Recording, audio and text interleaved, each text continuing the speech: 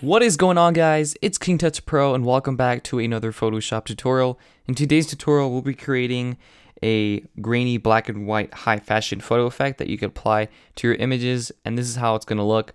And you may notice that I'm using an owl and it's in HD. Speaking of HD images, you guys can download free images from a awesome website called Graphic Stock.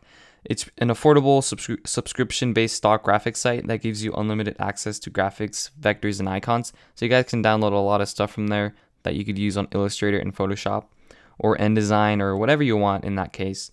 You will have access to unlimited downloads over like 250,000 graphics, and everything will be 100% royalty-free. And you guys can start a 7-day free trial, and I will have that link in the description so you guys can try it out. And you guys can download up to 140 graphics from their library during the trial. So that's a cool thing. And I really suggest you guys check them out because they post a lot of royalty-free photos. So let's go and begin with the tutorial. This is how the image is going to look after. Here is the before and the after. So you guys can see the normal black and white, and then you can see with the photo further enhanced, this is how it's going to look, and it looks really awesome. So I'm going to show you guys how to do it. The first thing you want to go ahead and do is we want to make sure our background is not locked. So double click on our layer and give it a name. I'm going to name it Owl. Click OK, and then your layer should now be able to, you should be able to move around your layer so it's not locked anymore. So once we've done that, we're going to go ahead and create a black and white levels or a black and white adjustment layer. So go over to layer and then go over to new adjustment layer and then go to black and white. So now we can give it a name. I'm gonna just click OK, and then where it says preset, go and select darker. What this will do is it will make the whites a little bit darker, so we'll just increase the contrast a little bit. So once we've done that, we're gonna go ahead and add a levels adjustment layer. So same thing, go over to layer, go over to new adjustment layer and go to levels. Give it a name. I'm gonna click OK for just levels 1. And then right here below the little graph, you're gonna see a little bar. It's gonna have a black triangle and a white triangle. Select the black triangle and move it towards the center to around 40 on our output levels. And this will just make our image a little bit brighter, but still keeping the image dark at the same time. So once we've done that, we're gonna go ahead and create a new layer. So go over to layer, new, and then layer, or you can just simply click this little button right here.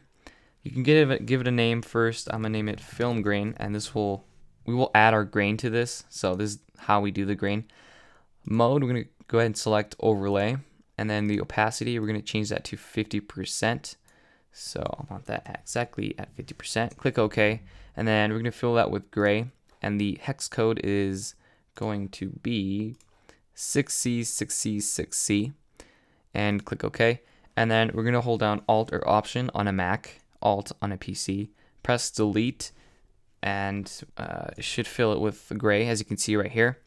So once we've done that, we're going to go ahead and convert it to a smart object. So right click and go over to Convert to Smart Object. So once we have done that, we're going to go ahead and add a noise. So go over to filter, go to noise, and then add noise. So the amount, we're going to change that to 15%, the distribution uniform, and we're going to have monochromatic checked. Click OK, and we're good with that. But you can see that Photoshop kind of added it too strong. The effect is too strong. So we're going to go over to filter, we're going to go over to blur, and we're going to add a blur, a Gaussian blur. Select Gaussian blur and a new window is going to pop up. For the radius, I put in 0.5, and just click OK, and it will blur the effect a little bit so it doesn't really take off the effect of the grain. So once we've done that, we're gonna go ahead and add a curves adjustment layer. So go over to layer, go to new adjustment layer, and go over to curves. Click OK, and right here where it says RGB, just select red. Right in the middle of our axis, right here, just click and drag it up just a little bit, not too much. So right here is good.